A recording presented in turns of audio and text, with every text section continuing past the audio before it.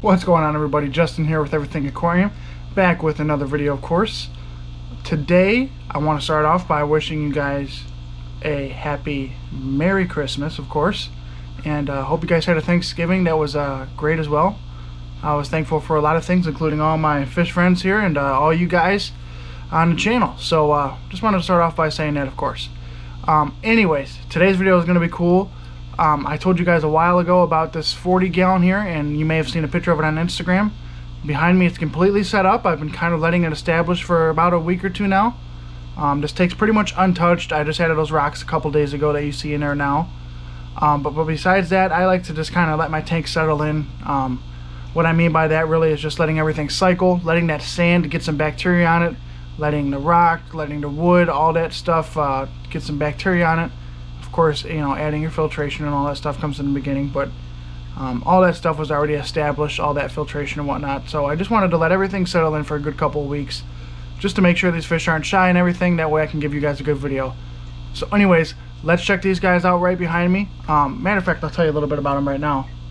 They are Topaz Cichlids, excuse me. Topaz Cichlids. I'm not going to try to say the scientific name because I'll butcher it. They're Central American fish. They're a really cool fish. They're almost identical to a convict cichlid in the fact that they have the same body shape. They have almost the same vertical lines that a convict will get sometimes, along with that black dot. They definitely have the same attitude, that's for sure. They will change to a nice yellow color the more mature they grow, and they have blue eyes as well, which is a very cool aspect of that fish. You don't see too many of those features in a fish. But I'm going to walk you guys through the whole thing here and walk you through the setup and everything I did from start to finish. So I'm going to quit talking and take you over to the tank, and we'll get started there. So before I do jump right into the fish, I'll tell you about the setup real quick. It's a 40 gallon breeder on a custom made 2x4 stand that I built myself with a Fluval Canister 206 filter with cycled media, a whole bunch of ceramic bow rings in there, and a couple sponges, of course, for mechanical filtration. A Marineland 100-watt heater, which is actually getting upgraded to a 150 tomorrow in EHIM Jaeger, just to be on the safe side because it is winter here, so I don't want to mess around. It's got a nice size sponge filter in there, and everything in those filtration systems was cycled. Plus I added some C-Chem stability, which helps cycle the tank as well. Like I said, I kind of have let this tank set. I haven't done much to it. I've just added, you know, a little bit of nutrients for the plants and whatnot, and some carbon, and not much. And actually, matter of fact, before we go any farther, I want to show you, there is the rubber lip pleco right there that you probably won't see for the rest of the video. So I want to point him out to you now. He's really tiny, about an inch and a half. Just picked him up a couple days ago to clean up, basically, because there's a little bit of algae growth on the glass. But anyways, other than that, Pogostem and Salatus octopus on both sides. Red tiger lily bulb there. This is just some coarse black sand. Sirius stone, like I said, just put that in there a couple days ago as well, and some type of bogwood or bog root or something of that sort. Just got a cheap Amazon LED light on top, and yeah, that's pretty much it for the setup. I do have a little tiny circulation pump over by the filter there, the filter intake and the heater over there, just to kind of disperse some of that heated water out of that area into the tank itself. And that's pretty much it for the setup. So let's get into the fish, because I know you guys are all dying to hear about them. Sorry for preaching so much about the setup, but I just like to go over everything. So once again, we have Topaz Cichlids. I actually ordered these from Aquatic Arts about 2 weeks ago. They came in looking good. They warmed right up to me after a couple days, and they're, you know, still a little bit skittish because they are cichlids, and they like to run and hide every now and then. But they're pretty used to me now. They're used to me feeding. I'm really loud and clanky when I feed, so in my opinion that's good, because then they get used to that and they don't run and hide as soon as they hear a noise.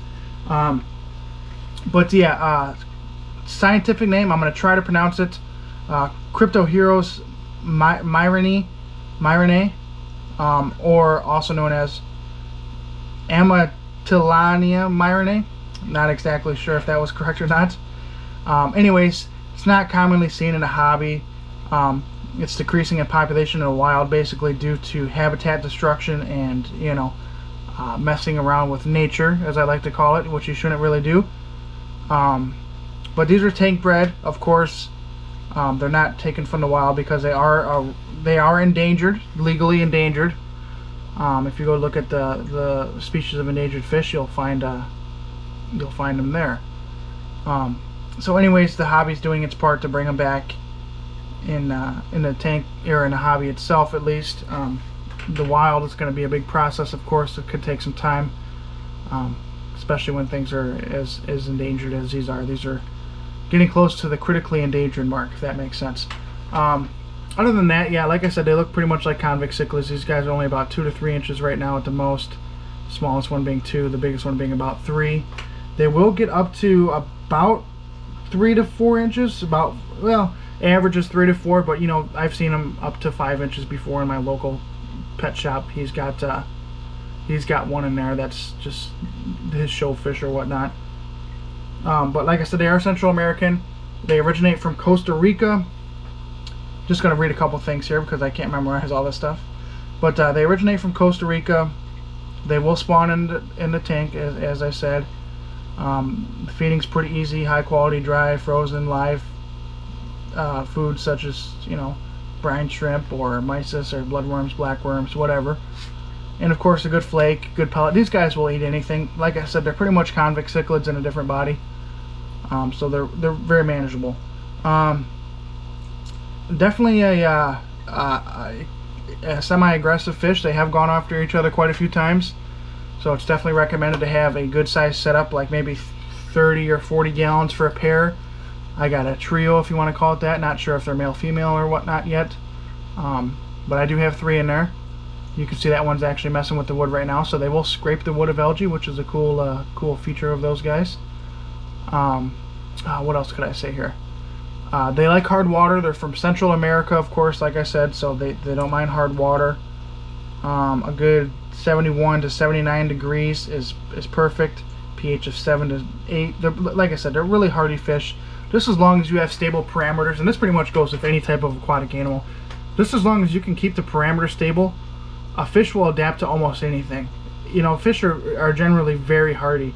Everybody has their nitpicks with certain fish. You know, some guys aren't good with rams. Some guys aren't good with African cichlids. You know, it all depends on what type of water you're using. But in my opinion, and from what I've seen factually, stable water parameters are the way to go. Just as long as you can keep it stable, the fish will be happy. You can stop messing with the water so much and they won't be bothered. I've been feeding these guys live brine, live blackworms, frozen bloodworms, frozen brine, cichlid, what is it, omega cichlid flakes. I fed them a bunch of different types of extreme foods. These guys eat probably 20 different things a day, and I kind of just all mix it into one. So variety is key with them. Again, that's kind of key with any fish. I'm not exactly sure on the spawning habits yet because I haven't kept many Central American species. This is really going to be my first. As you guys know, I have that South American tank that's right directly behind me of the Geophagus, and those guys are doing well. We'll check up on them later. But the breeding habits, I don't know exactly much of them, but I hear they're pretty and relatively easy to breed. So kind of just let them do their thing for a while. Of course, once they mature, they'll start courting, and I'll be able to figure out what's male and what's female. That one right there actually has got some really good color for its size, so I'm going to assume that's a male. This one, not so much color, so it could be a female. And then this one's got, you know, an intermediate level of color, so it could be a male or female. Hard to say so far. Other than that, that's really it with those guys. I mean, they've been doing well here for me, and they're, like I said, in a 40-gallon breeder. Could probably add 1 or 2 more and get away with it. But I'd really like to add another species of Central American. And I'm really trying to narrow things down to like one region, like I said, Costa Rica or, you know, Honduras or whatever. Just something in that area of Central America where we can really kind of mush everything together and create a really niche style tank where everything's put into one localized region. If of course that makes sense. Like I said, I'm a bad talker. You guys have heard that a million times, so take what you can get from this. Of course, besides the pleco, we won't count him as Central American. He's just part of the cleanup crew.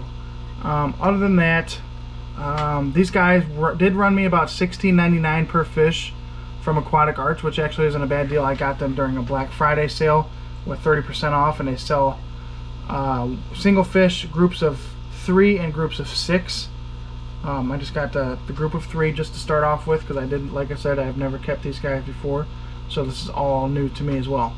I'm gonna move in here, give you guys a couple close-up shots of them just so you can get a little bit of a better view. Let me take my autofocus off there. There we go. Sorry about the blurry footage. This is on a GoPro, so it's not made for high quality, but I try my best with it. So that one I think is a female from what I see so far, not super colored yet. This one I think is a male. He is quite small, so it's hard to say exactly, but he is pretty well colored up, honestly. He's got nice blue eyes. He's got a really nice mark on his dorsal fin there, and of course the yellow pattern on the side. This one pretty much is down the same path as that last one. Good markings on him, good eyes. The dorsal fin doesn't have that pronounced spot yet like this guy up here does. So I don't know if that means anything exactly, but here's a really good shot. You can kind of see the resemblance of a convict cichlid with those kind of striped bars like the jail cells. Hence the name convict. And these guys almost look like they could be crossed with them. That's how similar they look. Except of course convicts don't have that yellow coloring to them. But anyways, I kind of just wanted to get in here and show you guys those.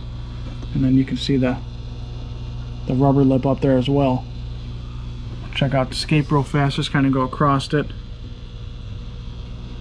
Pretty basic. Of course, you know, I'm not into anything super fancy. No CO2 or anything in here. Sorry about that lighting there. See if I can kind of just show you the top here. Not that that matters. But yeah, that's pretty much it with these guys. Kind of went over everything with them. Or kind of went over everything with you guys about them. Hopefully we'll have some luck breeding here sometime soon, because they are reaching that maturity size. At least that larger one is. So we'll see what comes out of it, and I hope to help bring back this population in some sort of way. If I could, that'd be awesome. So thanks for watching, guys. That's about it. More videos to come. Trying my hardest to stay motivated with them. I'm not getting like any views lately, so not too sure what that's about, but trying to keep that motivation there. So thank you guys that have been watching every single one of my videos, to my loyal fans, my loyal followers. I really appreciate you guys. We're getting close to 500 subscribers, so that's going to be another cool milestone. But anyways, that's enough talking. This video is probably already super long, and I know you guys just want to see stuff that's straight to the point. But of course, as always, let me know what you want to see. I'd love to make some more how-to videos and stuff like that. So leave a comment in the comment section down below. Feel free to like, share, and subscribe, of course. That helps promote the channel greatly. And we'll see you guys soon.